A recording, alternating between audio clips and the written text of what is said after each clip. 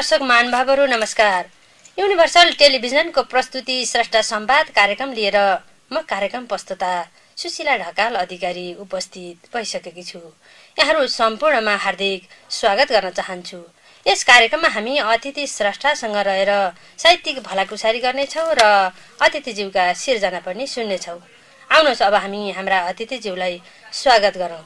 आजका हाम्रा अतिथि हुनुहुन्छ भन न कसरी हो सर्वत्र छैने तिम्रो सहरमा, भन न कसरी हो सर्वत्र छैने तिम्रो सहरमा, पाइलाई पाइलामा हन्डर खाइने तिम्रो सहरमा, बाँचेको कुरै छोडौँ हाँसेको पनि पैसा लाग्छ, बाँचेको त कुरै छोडौँ हाँसेको पनि पैसा लाग्छ, आँसु मात्रै त हो सित्तैमा पाइने तिम्रो सहरमा, आँसु मात्रै त हो सित्तैमा पाइने तिम्रो सहरमा।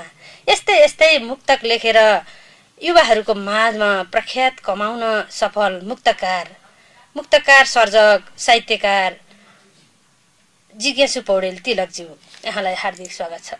नमस्ते दिदी, धेरै धेरै धन्यवाद दिदी यो अवसरको लागि। हजुर, सुरुबाट जाउँ, यहाँको साहित्यिक यात्रा कसरी सुरु भयो? ठ्याक्कै यसरी भनेर त कसरी भनौँ दिदी, म सानैदेखि हरेक एक्टिभिटीहरूमा भनौँ न, हरेक क्रियाकलापहरूमा स्कुल लेभलदेखि नै विद्यालय लेभलदेखि नै म रहर गर्ने मान्छे। खास मलाई सम्झना छ, म 4 कक्षामा पढ्दाखेरि हाम्रो त्यो विद्यालयको अतिरिक्त क्रियाकलाप शुक्रबार अतिरिक्त क्रियाकलाप हुने, त्यसमा चाहिँ एक दिन लोकगीत प्रतियोगिता भएको थियो दिदी। म खासमा चाहिँ गीत गाउने नै हो, सुरुदेखि नै म गीत गाउँथेँ। त्यो 4 क्लासमा पढ्दाखेरि लोकगीत प्रतियोगिता भएको, त्यति बेला चाहिँ मैले पनि भाग लिएँ। सानो थिएँ, 4 कक्षामा छँदाखेरि मावि लेभलको स्कुल हो हाम्रो, सेकेन्डरी स्कुल। 9-10 क्लासको दाइ दिदीहरूले पनि भाग लिनुभएको, अनि म 4 क्लासमा पढ्ने, मैले पनि लिएको थिएँ। कसैले पनि पत्याउनु भएको थिएन, त्यो रमाइलोको लागि उहाँहरूले मेरो नाम लेखिदिनु भयो। अनि म आफै लेखेको गीत, त्यति बेला म आफैले लेखेको गीत, मलाई अहिले पनि सम्झना छ त्यो शब्दहरू चाहिँ। म आफैले लेखेको गीत चाहिँ त्यति बेला अरू कसैको लयमा गाएको थिएँ र त्यो प्रतियोगितामा म सेकेन्ड भएको थिएँ दिदी। 4 कक्षामै सेकेन्ड हुनु? 9-10 क्लासमा पढ्ने 2 जना दिदीहरूले एउटा युगल गीत 2 जना दिदीहरूले गाउनु भएको थियो, उहाँहरू फर्स्ट हुनुभयो, म सेकेन्ड भएँ। त्यही नै मेरो लागि चाहिँ अब प्रेरणा भने पनि उत्साह उत्प्रेरणा सबै कुराहरू त्यही भयो। म सुरुमा त्यही अतिरिक्त विद्यालयबाट नै यहाँले अब सिक्न थाल्नुभयो? हजुर हो, अब गीत लेख्न थाल्नुभयो, आफैले गाउनुभयो। यहाँ त गायक पनि हुनुहुन्छ, मैले नाम लिन छुटेँ, गायक पनि हुनुहुन्छ। यहाँ प्रेरणा भनेकै विद्यालयबाटै अरू दिदीहरू दाइहरूको। हजुर, अझ मलाई अझ विशेष त अझै कस्तो भयो भने, सानो बच्चाहरूमा कसैले केही दियो भने एकदमै खुसी लाग्ने होइन। त्यही प्रतियोगिता जित्दाखेरि मैले स्कुलमा त्यति बेला 5 रुपियाँको कपी एउटा पाएको थिएँ पुरस्कार स्वरूप। घरमा आउँदाखेरि बाबाहरूले, मेरो दाइहरू पनि त्यो प्रतियोगितामा भाग लिनुभएको थियो, दाइहरूको नाम आएन, अनि मेरो चाहिँ नाम आयो। घरमा आउँदाखेरि म टिको लाएर त्यो कपी लिएर आउँदाखेरि बाबाले मलाई गोजाबाट 50 रुपियाँ निकालेर दिनुभयो। त्यो 50 रुपियाँ मलाई त्यति बेलाको 50 रुपियाँ यसै पनि ठुलो हो, हामी 5 रुपियाँमा खाजा खाएर फर्किन्थ्यौँ त्यति बेला स्कुल पढ्दाखेरि। त्यो 50 रुपियाँ मैले धेरै पछिसम्म राखेपछि के हुँदा कता त्यो छुट्यो, अब मासियो अथवा कता छुट्यो, म धेरै पछिसम्म सम्झेर राखिराखेँ। त्यो नै मेरो लागि आशीर्वाद, बाबाको आशीर्वाद, स्कुलको गुरुहरूको त्यो पुरस्कार, त्यो जुन प्रोत्साहन भयो, त्यही नै हो दिदी मेरो विशेष गरी मैले सम्झिनु पर्ने कुरा, कहिले पनि बिर्सिँदैन। सुरुमा लोकगीत लेख्नु भयो हैन, पछि गएर बिस्तारै साहित्यका अरू विधा, अनि त्यसपछि लगत्तै मलाई चाहिँ अरू क्रियाकलापहरूमा, स्कुलमा हुने अरू क्रियाकलापहरूमा पनि भाग लिँदै गएँ। म स्कुलमा साह्रै सानो थिएँ, म 10 क्लास पढ्दासम्म पनि साह्रै सानो थिएँ, सबैले माया गर्नुहुन्थ्यो, सानो छ भनेर पनि माया गर्नुहुन्थ्यो, अनि टाठो चाहिँ टाठै थिएँ। जस हरेक प्रतियोगितामा भाग लिन्थेँ। खेलकुदमा म जहिले पनि पछाडि पर्ने, अरू क्रियाकलापहरूमा सकेसम्म भाग लिन्थेँ, सकेसम्म अगाडि नै आउने कोसिस। अब त्यो बेलाको गीत लेखन कार्य अहिले पनि जारी नै छ? लेख्छु, अहिले लेखेर आफैले गाएर रेकर्ड पनि गरिसक्नु भएको छ हैन? केही गीतहरू बजाएर। अब त्यो गीतको प्रसङ्ग छुट्टै भयो हैन, यता साहित्यतिर पनि यहाँले अझ मुक्तकमा त सशक्त रूपमा लेख्न थाल्नुभयो नि हैन? मुक्तकको फाँटमा अझ युवाहरूको माझमा त यहाँको मुक्तक भनेपछि त चसक्कै मनमै छुने, रुचाइदिनु भएको छ, पछिल्लो सबैको मनमुटुमै छाउनु भएको छ, त्यो हामीले पनि देखेका छौँ हैन? यहाँलाई हार्दिक धन्यवाद। भर्खरै यहाँको ज्वालामुखी मुक्तक सङ्ग्रह पनि बजारमा आयो हैन? हजुर हो। कस्तो के कसरी निकाल्नु भयो यो मुक्तक सङ्ग्रह चाहिँ? यसको निकाल्नु कुनै केही छ कि? खास म जेसुकै क्रियाकलापहरू पनि सकेसम्म त्यो केही फरक सिर्जनाहरू गर्न रुचाइराखेको मान्छे। कहिले के लेखिरहेको हुन्छु, कहिले के लेखिरहेको हुन्छु। विशेष गरी मलाई यो सामाजिक सञ्जाल फेसबुक एकदम राम्रो प्लेटफर्म भएको छ कसैले त्यसलाई दुरुपयोग गरिराख्नुहुन्छ कतिपयलाई अब त्यही पनि मेरो लागि चाहिँ एकदमै राम्रो सबैभन्दा गतिलो माध्यम मेरो त्यो मिडिया नै बनेको छ फेसबुक चाहिँ मैले सामान्य सृजनाहरू गर्ने फेसबुकहरुमा पोस्ट गर्ने सुरुदेखि अहिलेसम्म पनि मैले जे होस् प्रायजसम्म फेसबुकमा चाहिँ अपडेट भइरहेको हुन्छु अनि म वैदेशिक रोजगारको सिलसिलाबाट फर्किसकेपछि लगभग म 2016-17 सनको कुरा गरेँ मैले त्यसपछि म काठमाडौँमै बस्न थालेँ काठमाडौँमा बस्दाखेरि प्रायजसो शनिबार रचना वाचन कार्यक्रमहरू कहिले कता भइरहेको थियो फाटाफुट्ट गइन्थ्यो अरूहरूको सृजना सुन्यो फर्क्यो त्यसरी गर्थेँ म खासै देखिँदैन म आफूलाई त्यो अगाडि गएर भन्न पनि त्यत्रो जे सुन्न पाएँ रमाउने कि म चाहिँ अनि एकचोटि सर्जक जमघट साहित्य सङ्गम समथिङ के नामको एउटा संस्था थियो यो कालीमाटीमा कार्यक्रम हुन्थ्यो सेन्ट्रल के कलेज छ त्यहाँ सेन्ट्रल कलेज स्टेट कलेज के भन्छ त्यहाँ चाहिँ हरेक महिना कार्यक्रम हुन्थ्यो उहाँहरूले रचना वाचनसँगै त्यो रचना वाचन कार्यक्रमलाई प्रतियोगितात्मक रूपमा के त्यो जस्तो अञ्चल बान्तवाजीहरू हुनुहुन्थ्यो त्यसमा अञ्चल बान्तवा विनोद खत्री आकाशहरू हुनुहुन्थ्यो अनि उहाँहरूले चाहिँ त्यो रचना वाचन कार्यक्रमलाई पनि अलिकति पृथक रूपले प्रतियोगितात्मक रूपले त्यो सञ्चालन गर्नुहुन्थ्यो र हरेक महिनाका उत्कृष्ट सर्जकहरू जस्तो कविता गजल मुक्तक यी विधाहरूबाट उत्कृष्टहरूलाई छानेर राख्नुहुन्थ्यो र अनि वर्षभरिको उत्कृष्टहरूलाई फेरि फाइनल ग्रान्ड फिनाले जस्तै त्यसरी एउटा प्रतियोगिता गर्नुभयो त्यसमा चाहिँ म मुक्तकमा चाहिँ एउटा कुनै महिनाको उसमा चाहिँ मेरो नाम आएको थियो उत्कृष्टमा अनि त्यसपछि त्यो वर्षभरिको प्रतियोगिताहरूमा सधैँ भाग लियो हरेक महिना भाग लियो अनि ग्रान्ड फिनाले भयो नि जुन अन्तिम प्रतियोगिता त्यसमा म सहभागी भएँ र मैले जितेँ त्यो प्रतियोगिता त्यसपछि चाहिँ अलिकति अझ बढी जोस जागर पनि पलायो र अलि धेरैजनाले अलि बढी देख्नुभयो भनौँ न मलाई चाहिँ अलिकति अग्रजहरूले पनि अरू पाठकहरूले पनि अलिकति देख्न थाल्नु भयो अनि मलाई पनि अलिकति उत्साह बढ्न थाल्यो ऊर्जा बढ्यो अनि लेख्न थालेँ र मेरो लेखनीलाई त्यहाँबाट मैले यतिको लेख्यो भने त यतिको प्रतियोगिताहरू जित्ने रहेछ जितिने भनेको त राम्रो लेखेरै हो यो चाहिँ मेरो सिर्जना राम्रो भएछ है भन्ने भएपछि मैले तिनै जुन त्यति बेला मैले प्रस्तुत गरेका मुक्तकहरूलाई आधार बनाएर तिनै मुक्तकहरूलाई गुरु मानेर मैले त्यसपछिका मुक्तकहरू लेख्न थालेँ मैले विशेष मुक्तक सुरु भएको त्यहाँ त्यसरी हो दिदी खास ठिकै छ अब मुक्तक सुनौ न त सुरुमा 2-3 छु मैले यो भर्खरै बजारमा ल्याएको छु ज्वालामुखी मुक्तक सङ्ग्रह यसैबाट मैले 1-2 मुक्तक पहिलो चरणमा मैले वाचन गर्छु सुरुकै मुक्तक छ आफै बेहोर्नु पर्छ खती नसुनाइदिनु होला सम्भवतः मैले यही मुक्तक पनि त्यो प्रतियोगितामा समावेश गरेको थिएँ आफै बेहोर्नु पर्छ खती नसुनाइदिनु होला थोरै सुनाउनुस् भए जति नसुनाइदिनु होला आफै बेहोर्नु पर्छ खती नसुनाइदिनु होला थोरै सुनाउनुस् भए जति नसुनाइदिनु होला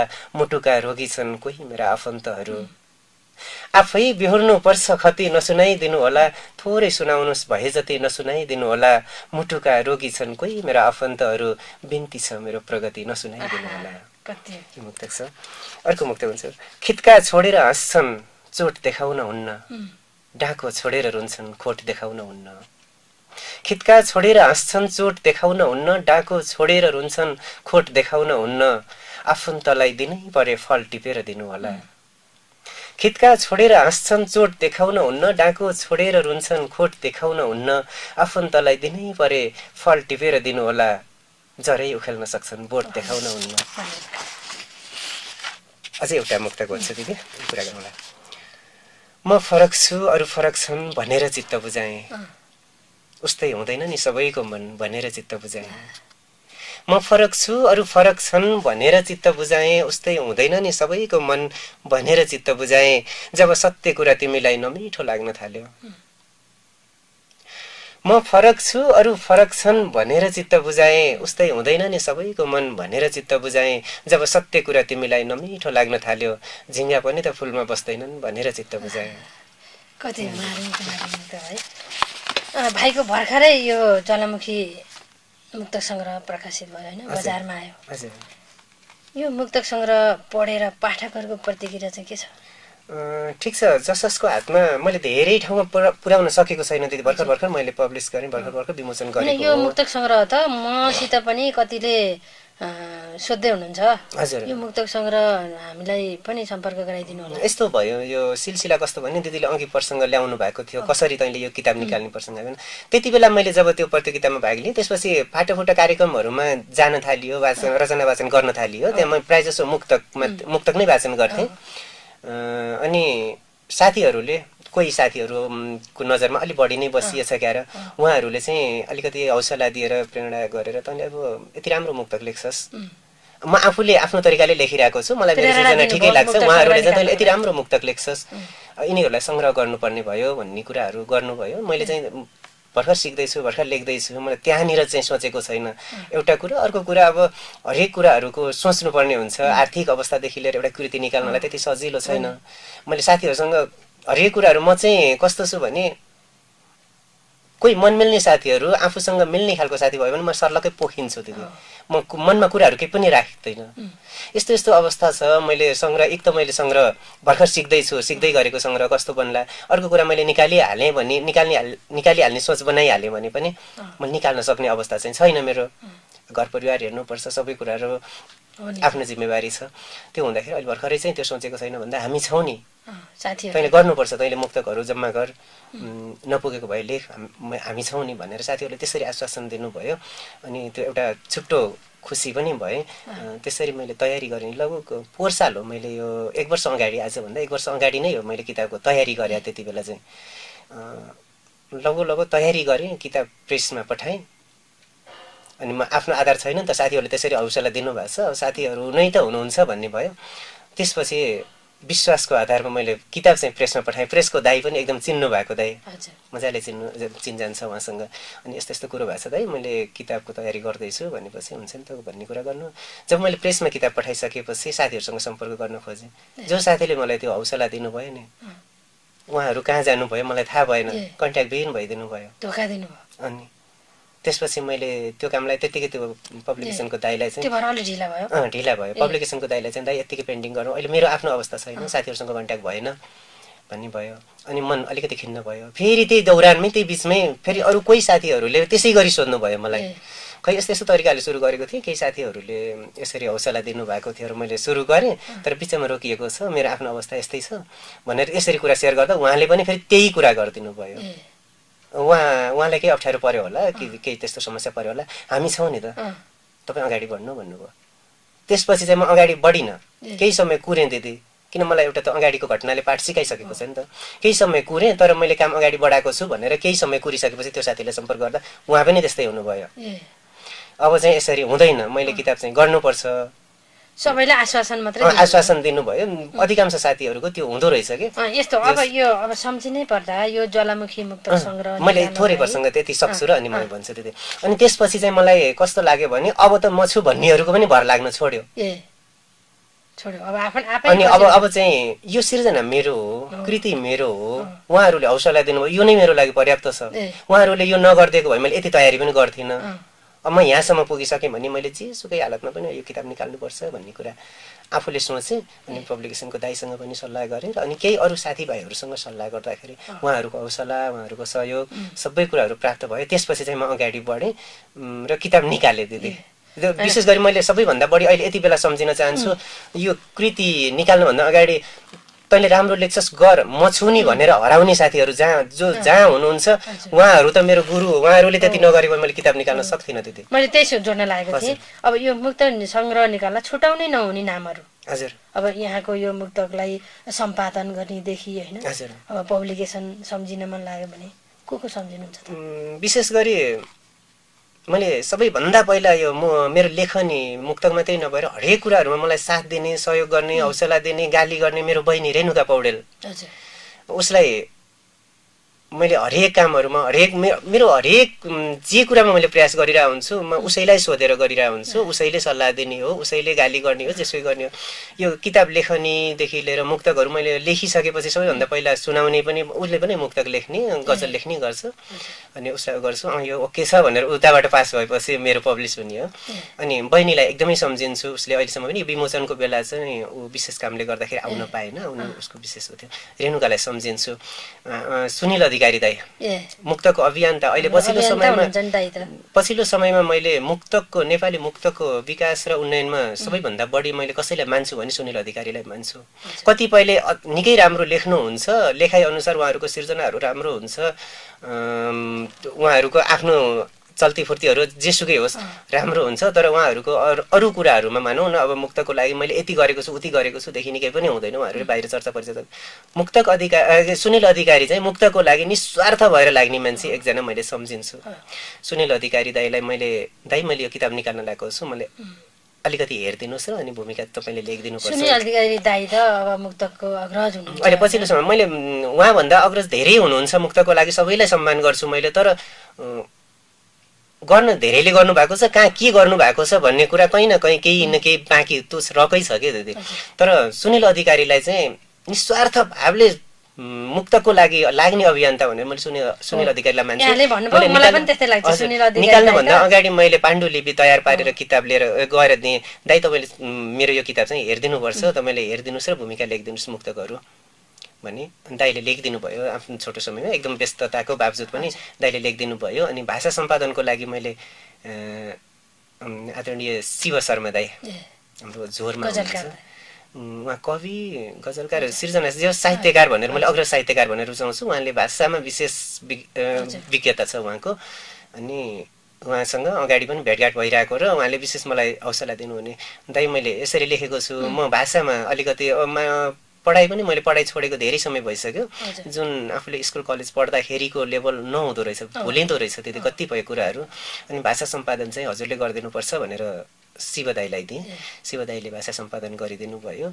अनि केही भाइ बहिनीहरू हुनुहुन्छ जो पहिलाका साथीहरूले सहयोग गरेर सहयोग गर्छु भनेर हराउनु भयो, पछिल्ला भाइ बहिनीहरूको हौसला मात्रै पनि मेरो लागि सहयोग भयो। जस्तो कि हाम्रो नवराज विष्ट, उहाँले एकदम राम्रो मुक्तक नै लेख्नुहुन्छ, अहिले पछिल्लो समयमा उहाँ सामाजिक सञ्जालबाट बाहिर हुनुहुन्छ, मसँग पनि सम्पर्क हुनुहुन्छ। नवराज विष्ट मलाई एकदम हौसला दिने साथी। मिलन छेत्री भाइ, मिना घिमिरे बहिनी, उहाँले पनि एकदम राम्रो मुक्तकहरू लेख्नुहुन्छ, एकदमै राम्रो मुक्तक लेख्नुहुन्छ, उहाँ बाहिर फिदिममा हुनुहुन्छ, उहाँबाट पनि सपोर्ट गर्नुभयो। धेरैजना हुनुहुन्छ, मैले यसरी सम्झिनै पर्ने, नाम लिनै पर्ने, विशेष गरी मैले छुटाउनै नचाहने नामहरू भनेको रोमा लम्साल बहिनी, उहाँ गजलकार बहिनी हुनुहुन्छ, उहाँले पनि मलाई यो किताब निकाल्दाखेरि यसो गरेर यसरी निकाल्यो भने सजिलो हुन्छ दाइ, अब अरूको भर पर्नु हुँदैन, हामी चाहिँ यो तरिकाले अगाडि बढ्यो भने सजिलो हुन्छ, उसले आइडिया लगाइदिइसकेपछि म त्यही बाटोमा हिँडेर निकालेँ। सम्झिनु त मैले सबैभन्दा बढी सम्झिनु पर्ने भनेको मेरा प्रिय पाठकहरूलाई नै हो, उहाँहरूले नै हौसला दिनुभयो, उहाँहरूले रुचाइदिनु भयो र मलाई यहाँसम्म पुग्यो। समग्र जसले मुक्तकलाई माया गर्नुहुन्छ सबैलाई सम्झिन्छ, सबैलाई नमन मान्छे दिदी भनिहालौँ त। अब मुक्तक, अब यो मुक्तक लेख्दा र तपाईँ अब मुक्तकको यति राम्रो स्रष्टा हुँदा मुक्तक लेख्नलाई नियमहरू त होला नि। छोटो हाम्रो नयाँ सिक्दै गर्नुभएका हाम्रो दर्शकहरूलाई मुक्तक लेख्ने नियमहरू, मुक्तकका तत्त्वहरू कसरी चाहिँ लेख्दा? यो मुक्तकहरू प्रायः जसो पहिला हाम्रा अग्रजहरूले छोटा कविता जति सबैलाई मुक्तक भनिदिनु हुँदो रहेछ, हाइकु तानका। तर अहिले पछिल्लो समयमा हामीले चाहिँ एउटा अवधारणा के गरौँ भने पढ्दाखेरि पनि मजा आउने, जब सुन्दाखेरि पनि चिटिक्क पढेको, सुनिँदाखेरि जे राम्रो लाग्यो त्यो ठिक हो नि त, त्यो सुन्दै मजा नलाग्नेलाई त किन मान्नु पर्यो र भन्ने भएर एउटा त्यो पोखरा घोषणापत्र यो मुक्तक प्रतिष्ठानले गर्यो। त्यसपछि मुक्तक मञ्च या मुक्तक प्रतिष्ठान म ठ्याक्कै याद भएन, उहाँ पोखरा घोषणापत्र गर्नुभयो, मुक्तक सम्बन्धी घोषणापत्र जारी गर्नुभयो। उहाँहरूले चाहिँ चतुष्पदीय शैलीमा नै लेख्नुपर्छ भन्ने कुरा मान्यता दिनुभयो। अहिले पछिल्लो समयमा चतुष्पदीय शैलीमा नै लेखिन्छ, मुक्तक चाहिँ 4 लाइनमा लेखिन्छ। त्यही हो, धेरै गाह्रो छैन मुक्तक लेख्नलाई, 4वटा लाइनमा लेखिन्छ भनिन्छ, तर मुक्तक लेख्न अब त्यही हो, गागरमा सागर अटाउने काम हो। एउटा सिङ्गो कथा हुन्छ, एउटा सिङ्गो विषयवस्तु, एउटा 4 लाइनमा अटाउनु पर्यो। अनि त्यसभित्र पनि फेरि संरचनागत पक्षहरू कस्तो हुन्छ भने विषयवस्तुको उठान गरिन्छ पहिलोमा, दोस्रोमा त्यो विषयवस्तुको उठानलाई त्यो समर्थन गर्ने अर्को पंक्ति तयार पारिन्छ, तेस्रोमा गएर त्यो अलिकति स्वतन्त्र लाइन हुन्छ। त्यसमा चाहिँ कस्तो भने अब हामी के कुरा भन्न खोजेछौँ त्यसलाई अलिकति अन्त्यतिर मोड दिन थाले जस्तो कि भनाइको मतलब रोचक बनाउनको लागि मुक्तकलाई स्वतन्त्र लाइन हुन्छ, त्यसमा अनुप्रास बन्धन हुँदैन। अनि चौथोमा गएर चाहिँ त्यो हामीले पहिलो पंक्तिमा र दोस्रो पंक्तिमा उठाएको कुरालाई समर्थन गर्दै चोटिलो प्रहार गर्ने, सकेसम्म मुक्तकहरू चाहिँ व्यङ्ग्यात्मक शैलीमा लेखिन्छ। अन्तिमको लाइन चाहिँ प्रहार चाहिँ हुनुपर्छ, अलिकति भाव गहिरो हुनुपर्छ, चोटिलो हुनुपर्छ भन्ने मान्यता छ। त्यही हो, अनुप्रास दोहोर्याउनु भएन। सबैभन्दा सिक्न जानेहरूको लागि चाहिँ म पनि सिक्दैछु, मैले धेरै ज्ञान मलाई पनि छैन, मैले जति जानेको छु त्यति कुराहरूमा चाहिँ त्यो हामीले के बुझ्नु पर्यो, विषयवस्तुको उठानलाई अलिकति फोकस गरेर लेख्नु पर्यो, अनि समर्थन पहिलो पङ्क्तिसँग अन्तर सम्बन्धित भएर जनाउनु पर्यो, अनि तेस्रो लाइनमा चाहिँ अलिकति क्रमभङ्गता गरेर स्वतन्त्र त्यो अनुप्रास बन्धनलाई तोडेर विषयवस्तुलाई अझै रोचक बनाउने पर्यो। अक्षरहरूको गणना गरेर लेख्न सकियो भने धेरै राम्रो हुन्छ। प्रायः जसो हिन्दी, फारसी, उर्दू यी मुक्तकहरूमा चाहिँ अक्षरहरू गनेर लेख्नुहुन्छ अथवा उहाँहरूले बहरमा लेख्नुहुन्छ, छन्दमा लेख्नुहुन्छ। हाम्रो नेपालमा अलिक कम लेखिएको पाएको छु मैले। सुन्न त पढेको छु, सुनेको छु मुक्तकहरू, तर नेपालमा लेखिएका मुक्तकहरू त्यति जुन हिन्दी, उर्दू, फारसी मुक्तकहरू सुनिन्छन् जुन चोटिला हुन्छ नि, त्यो नेपालमा चाहिँ मैले सुनेका मुक्तकहरूमा चाहिँ यो स्वतन्त्र मुक्तकहरू नै, स्वच्छन्दमा लेखिएका मुक्तकहरू नै। ठिक छ दिदी, मैले ज्वालामुखीबाट अहिले सुनाउन, म अलिकति त्यसपछिका मुक्तकहरू, यो पछिल्लो समय लेख्दै गरेका मुक्तकहरू के सुनाउँछु। हतार गर्दैनन् बिस्तारै तहस नहस पार्छन्, भत्काइदिन्छन् आधारै तहस नहस पार्छन्। हतार गर्दैनन् बिस्तारै तहस नहस पार्छन्, भत्काइदिन्छन् आधारै तहस नहस पार्छन्। मान्छे काट्नेले बरु 2-4 जना काट्ला। हतार गर्दैनन् बिस्तारै तहस नहस पार्छन्, भत्काइदिन्छन् आधारै तहस नहस पार्छन्। मान्छे काट्नेले बरु 2-4 जना काट्ला, कुरा काट्नेले त संसारै तहस नहस पार्छन्। यो पछिल्लो समयमा लेखेको मैले प्रायः जसो मैले लेख्दाखेरि मुक्तकहरूमा कल्पना भन्दा बढी यथार्थलाई समेट्ने कोसिस गर्छु दिदी। जे देख्छु त्यो लेख्छु मैले। कतिपय कुराहरू कल्पनामा पनि लेखिन्छ, रमाइलोको लागि पनि लेखिन्छ। त्यस्तै एउटा रमाइलो रोचक खालको एउटा मुक्तक गर्मीमा पनि पाइन्छ, जाडामा पनि पाइन्छ, बेसीमा पनि पाइन्छ, डाँडामा पनि पाइन्छ। गर्मीमा पनि पाइन्छ, जाडामा पनि पाइन्छ, बेसीमा पनि पाइन्छ, डाँडामा पनि पाइन्छ। दायाँ बायाँ केही नसोची पैसा कमाउनुहोस्। गर्मीमा पनि पाइन्छ, जाडामा पनि पाइन्छ, बेसीमा पनि पाइन्छ, डाँडामा पनि पाइन्छ।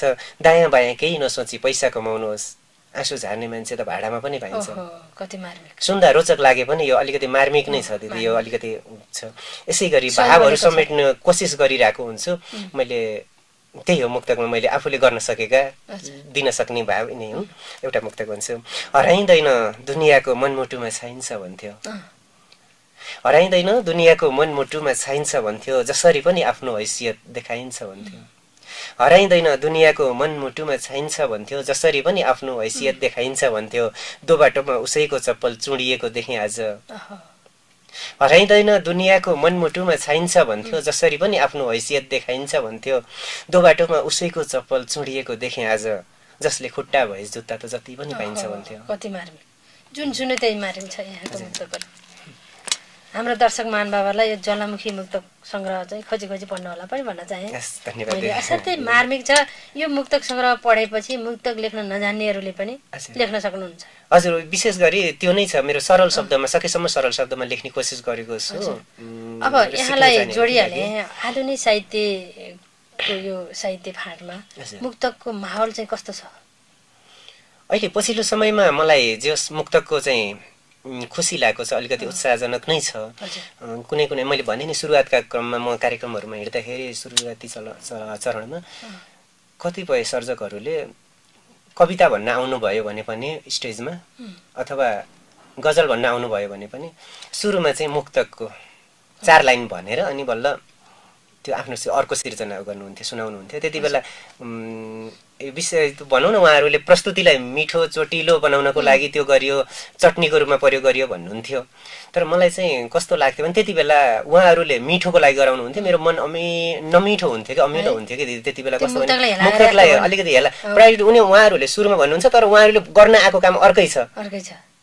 त्यो मुक्तक चाहिँ त्यो कामलाई सपोर्टको लागि बैशाखी बनाइदिनु भयो के। मुक्तक आफै हिँड्न सक्ने छ। जस्तो अहिले भनिन्छ मुक्तक उपविधा हो, साहित्यको कवितामा उपविधा, कविताको उपविधा हो भनिन्छ, भन्ने चलन छ। तर मलाई चाहिँ सकेसम्म मुक्तकलाई विधा नै भनेर छुट्याए के हुन्थ्यो होला र किन उपविधा भनिराख्नु पर्यो र एउटा सिङ्गो कविता, एउटा सिङ्गो उपन्यासले बोक्ने कथा एउटा मुक्तकले बोक्दिन सक्छ। 4 लाइनले बोकेको 4 लाइनले बोकेको हुन्छ। यसलाई किन त्यो उपविधा भन्नु पर्यो? झन् सानोमा धेरै कुरा हटाएको हुन्छ। पछिल्लो समयमा मुक्तक सम्बन्धी कार्यक्रमहरू प्रतियोगिताहरू भइरहेका छन् जस उत्साहजनक छ दिदी। अहिले धेरैजनाले लेख्नुहुन्छ।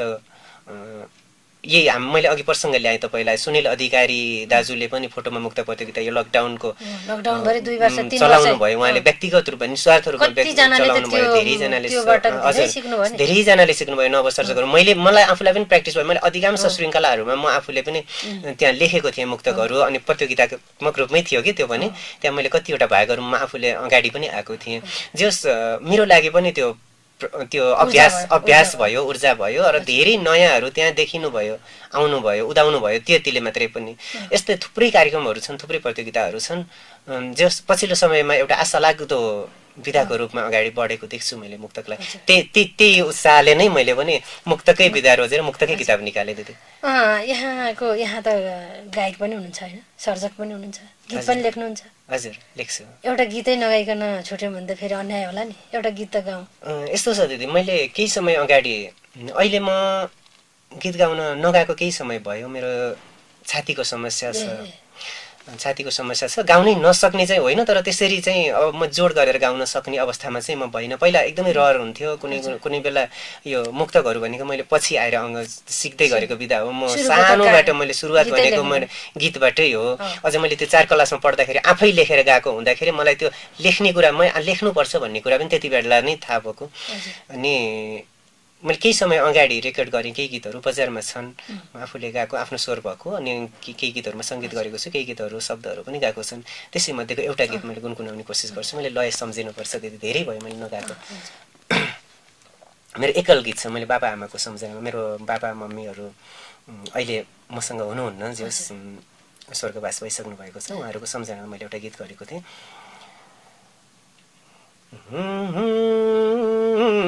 देखाउने छु गरेर कुनै काम, गरेर कुनै काम, बाबा मन भने भगवान म जन्मेको ठाउँमा एउटा मन्दिर बनाउने छु बाबा तिम्रो नाउँमा, आमा तिम्रो नाउँमा। अहिले गाउन अलिकति अप्ठ्यारो छ दिदी मलाई। मैले चाहिँ यो गीत चाहिँ मेरो आफ्नो शब्द स्वर शब्द पनि त्यस्तै, स्वर पनि यहाँले गाउन सक्दिनँ भन्नुभयो। तर होइन, गाउन रहर लाग्छ दिदी। म गुनगुनाउन चाहिँ गुनगुनाइरहेको हुन्छु, तर अलिकति छातीलाई बढी नै असर पर्ने भएको भएर म त्यति जोडले पहिला जस्तो त्यो तरिकाले गाउन सक्दिनँ। म कुनै बेला एकदम सक्रिय रूपले प्रतियोगिताहरूमा भाग लिँदै गाउँथेँ। हजुर छ, केही गीतहरू छन्। मिठा गीतहरू गाउनुभएको छ यहाँले। गीतलाई, गायकीलाई चाहिँ नछोड्नु होला। गायकीलाई भन्दा पनि गाउन कतिको सक्छु दिदी। रहर चाहिँ म व्यावसायिक रूपमा अब म गाएरै गर्न सक्छु भन्ने चाहिँ मेरो स्वास्थ्यले नै दिएन, त्यो भएर म साइड लागेँ। तर मेरो रहरहरू चाहिँ म पुरा गर्छु, गाउन चाहिँ सक्छु, बिस्तारै बिस्तारै गाउन सक्छु। म प्रोफेसनली गाउनै नसके पनि गीत सिर्जनाहरू चाहिँ गरिरहेको हुन्छु, लय सङ्गीतहरू गरिरहेको छु। अहिले पनि गाउनलाई चाहिँ पुऱ्याइरहेको छ। गीतलाई पनि नछोड्नु होला, गायक पनि अब अगाडि बढ्दै जान गायकी पनि नछोड्नु होला। छोड्दै गएपछि आज छोड्यो भोलि छोड्यो फेरि छोडिन्छ होइन। अब भाइ कार्यक्रमको अन्ततिर छौँ, यहाँलाई साहित्यमा लागेर के कमाए जस्तो लाग्छ? धेरै कुरा सिकियो दिदी, धेरैजनासँग सङ्गत भयो, धेरै अग्रजहरूसँग चिन्जान भयो।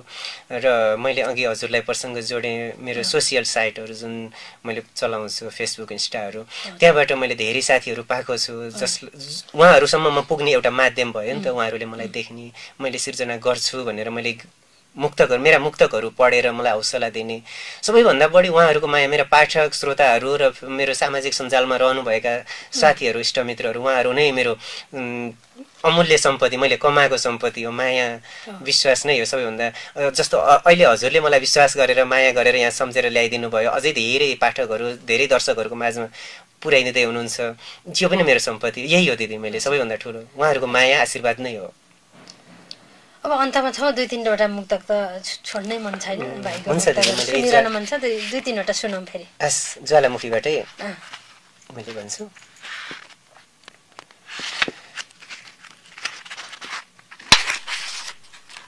एउटा अलि रमाइलो खालको तर यो समसामयिक उसमा चाहिँ चोटिलो खालकै छ यो भने जस म आफूले चाहिँ त्यो सोचेर मनलाई अलिकति खुसीले घेर्न काठमाडौँ नै पुग्नुपर्छ विकास के हो सुविधा हेर्न काठमाडौँ नै पुग्नुपर्छ मनलाई अलिकति खुसीले घेर्न काठमाडौँ नै पुग्नुपर्छ विकास के हो सुविधा हेर्न काठमाडौँ नै पुग्नुपर्छ तिमी त सधैँ भन्छौ नि यात्रा शुभ होस् आरामदायी होस् मनलाई अलिकति खुसीले घेर्न काठमाडौँ नै पुग्नुपर्छ विकास के हो सुविधा हेर्न काठमाडौँ नै पुग्नुपर्छ तिमी त भन्छौ नि यात्रा सुखद होस् आरामदायी होस् म लेखुमा लागेको पिसाब फेर्न काठमाडौँ नै पुग्नुपर्छ कति मार्मिक एउटा शब्दले कति मार्मिक हजुर अर्को मुक्तक भन्छु दिदी भन्न सक्छु म छाती ठोकेरै वरिपरि छन् थोरै अलि पर होलान् धेरै वरिपरि छन् भन्न सक्छु म छाती ठोकेरै वरिपरि छन् थोरै अलि पर होलान् धेरै वरिपरि छन् आँसु पुछिदिने मान्छे हो भेट्न नसकेको भन्न सक्छु म छाती ठोकेरै वरिपरि छन् थोरै अलि पर होलान् धेरै वरिपरि छन् आँसु पुछिदिने मान्छे हो भेट्न नसकेको आँसु झार्दिने मान्छे त मेरै वरिपरि छन् अझै एउटा रहस्य मनलाई मिलोस् दृश्य यी आँखालाई मिलोस् मुक्तक थोरै शब्दहरूमा लेख्नुपर्छ सकेसम्म छोटो शब्दहरूमा लेख्न सकियो भने चोटिलो हुन्छ भनेर भन्ने मान्यता छ तर कतिपय अवस्थामा मुक्तकलाई धेरै शब्दहरू पनि समायोजन गरेर अलिकति भाव दिन सकियो भने भाव नै मर्नी गरेर धेरै खुम्चाउनु पनि हुँदैन भन्ने मान्यता म पनि राख्छु र धेरै लामो लेख्नुहुन्न भन्ने पनि म सकेसम्म छोटो बनाउने कोसिस गरिरहेको हुन्छु रहस्य मनलाई मिलोस् दृश्य यी आँखालाई मिलोस् मेरो मेहनतको फाइदा दुनिया सारालाई मिलोस् मैले यही जुनीमा एउटा यस्तो काम गरेर देखाउनु छ रहस्य मनलाई मिलोस् दृश्य यी आँखालाई मिलोस् मेरो मेहनतको फाइदा दुनिया सारालाई मिलोस् मैले यही जुनीमा एउटा यस्तो काम गरेर देखाउनु छ जहाँ चर्चा मेरो होस् खुसी बाबा आमालाई मिलोस् यहाँको मुक्तकहरू सुनेर छुट्न मनै छैन भाइ अब अन्तमा साहित्यमा लागेर यो मुक्तक लेखेर कविता गजल लेखेर आफ्नो जीवनयापन गर्न कतिको सहज छ जस्तो लाग्छ यहाँलाई यस्तो मैले जे जानेको छु जे देखेको छु जे भोगेको छु त्यो कुरा मैले सेयर गर्नुपर्ने दिदी हैन कतिपय अग्रज साहित्यकारहरू साहित्यिक क्षेत्रमै साहित्यमै लागेर भयङ्कर गर्नुभएका पनि हामीले देखेका छौँ भोगेका छौँ कतिपय सर्वस्व सकाएर साहित्य भन्दै हिँडिराख्नु भएको पनि देखिएको छ एकदम वरिष्ठ विद्वानहरू उहाँहरूलाई देख्दाखेरि चाहिँ अलिकति कसो चाहिँ लाग्छ तर एउटा कुरा कस्तो हुँदो रहेछ भने आफूले सृजना गर्ने हो राम्रो सृजनाको दिन आउँछ कुनै न कुनै बेला आउँछ विश्वास हुनुपर्छ धैर्यता हुनुपर्छ मेहनत गरेर सृजना गरियो भने जीविकोपार्जन गर्न गाह्रो साहित्यमा न कलम चलाएर गाह्रो होला भन्ने मलाई लाग्दैन राम्रो लेख्नु पर्यो त्यो लेखेको चिजहरूले ठाउँ पाउनु पर्यो तर अहिलेको अवस्थामा अलिकति गाह्रो चाहिँ गाह्रै छ दिदी साहित्य मात्रै लेखेर आफ्नो जीवन धान्छ अहिले भर्खर अहिलेको अवस्थामा चाहिँ गाह्रो छ कमलाई होला त्यो आफ्नो ठाउँमा छ तर हामी अन्ततिर जाँदैछौँ अन्तमा मुक्तक लेख्दै गर्नुभएका भाइ बहिनीहरूलाई नयाँ स्रष्टाहरू जब अहिले आउँदै हुनुहुन्छ नि हजुर के सन्देश दिन चाहनुहुन्छ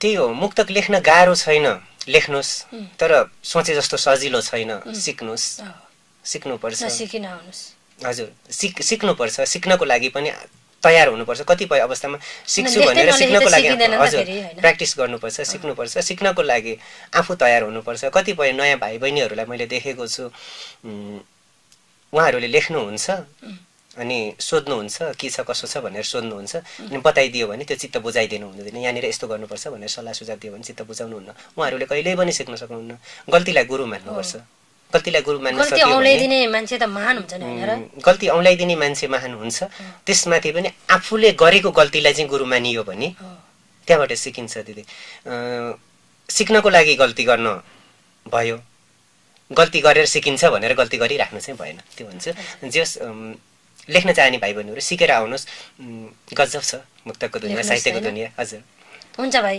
हामी अन्तमा छौँ केही भन्नु छ ठिक छ दिदी यहाँसम्म ल्याइदिनु भयो म पर्दा पछाडिको मान्छे म सकेसम्म मिडियाहरूमा त्यति देखिँदा पनि देखिँदैन र कार्यक्रमहरूमा पनि म त्यति धेरै देखिँदैन रहरले एउटा कृति जन्माएको छु जुन धेरै दर्शकहरूमाझ पुर्याइदिने हजुरले यो वातावरण मिलाइदिनु भयो। एकदमै आभारी छु दिदी।